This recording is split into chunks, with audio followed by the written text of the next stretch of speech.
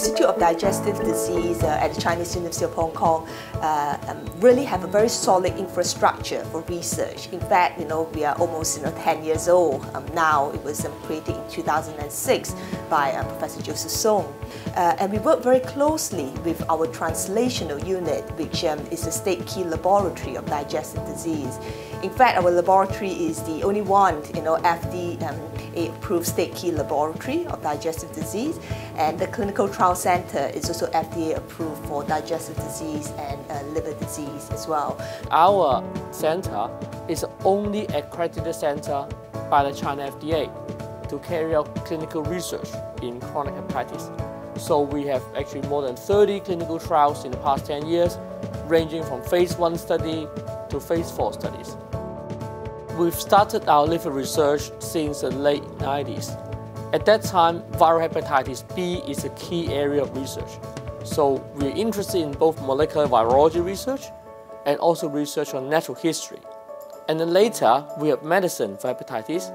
Then we work in a lot of clinical trials and also on liver fibrosis, XCC related to hepatitis B. If you look at the lifestyle of Hong Kong Chinese, we are moving towards the Westerners.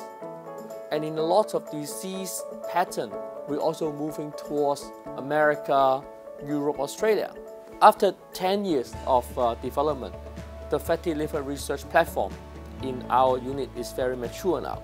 And now we can see that really it's true. Fatty liver is getting more and more common in Hong Kong and also in Asian patients.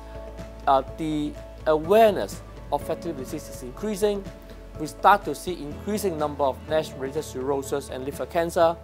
And we also start to see new drugs for fatty liver treatment. So we're really excited about this era and we're looking forward to further working in this area. Colorectal cancer is definitely a rising problem in Asia, especially in countries such as China, Japan, and Korea. Let me take an example of Hong Kong. It has already been the most common cancer among men and women in the last 2 years. The public is not very well aware of this alarming trend, and there was nothing in the public health to educate people how to prevent and how to make early diagnosis of colorectal cancer. So what we did was, first of all, we studied the incidence of the cancer and what kind of people are more likely to develop colorectal cancer in Hong Kong and in Asia. And then we start to test out various methods, including FIT and colonoscopy. So we published 2 consensus papers on how Asia should deal with this rising trend of colorectal cancer. The paper includes some suggested method of screening, and we make the consensus statement more suitable for Asian countries which are economically very different from Western countries. Well, because NSAIDs and aspirin, they are the most widely used drugs worldwide. Elderly people, they are having arthritis problems. At the same time, they have this coronary artery disease requiring aspirin. So that's the reason why we are seeing more and more NSAID and aspirin houses. In Hong Kong, our group at the Chinese University of Hong Kong have been doing large-scale randomized controlled trials looking into novel treatment strategies for the treatment and prevention of NSAID and aspirin ulcers, not only in healthy volunteers, but also among high-risk patients. We believe our findings will formulate important treatment guidelines for a lot of practitioners, both locally and internationally. At our institution, we are actually applying endoscopy in innovation in several aspects. The first aspect is for diagnosis of early GI cancers, where we have been applying novel imaging technologies, including narrowband imaging and also endocytoscopy to recognize this lesion.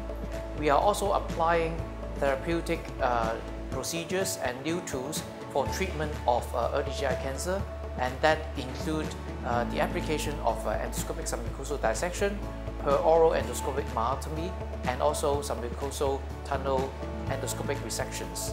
And we are also pioneering new innovation in endoscopy that include the performance of endoscopic suturing and also new therapeutic tools like robotic endoscopy for treatment of early GI cancers. So I believe that endoscopy is not without complication, and also the yield of diagnostic endoscopy is directly correlating with the experience and also the skills of the endoscopist. So it's very important for us to provide high quality training for local Hong Kong endoscopists and also regional endoscopists in order to uphold the standard of endoscopy and the quality of the endoscopic service that we provide for our patients in Hong Kong, China, and also in Asia. Training of overseas fellows is one of the goals of IDD. We really want to provide good postgraduate education not only to our local fellows but also to overseas fellows. I think as an endoscopist, you always want to try to broaden your clinical experience. And as mentioned before, there's different disease epidemiology between in the East and the West. And so for me to come and gain experience in management of diseases that may not be seen in the West is very helpful. When you come to a new city and country, there's also opportunities to learn about different healthcare systems and how their delivery impacts medicine and so forth. Clearly, our research should be patient-oriented. So we really want to know what's the best treatment and the best disease outcome for our patients, because Chinese or Asians may be different from the West. We know that the genetic makeup is different. So we are focusing on our patients, looking at them longitudinally over the next 5 to 10 years to see how we can improve the treatment or the management of these patients.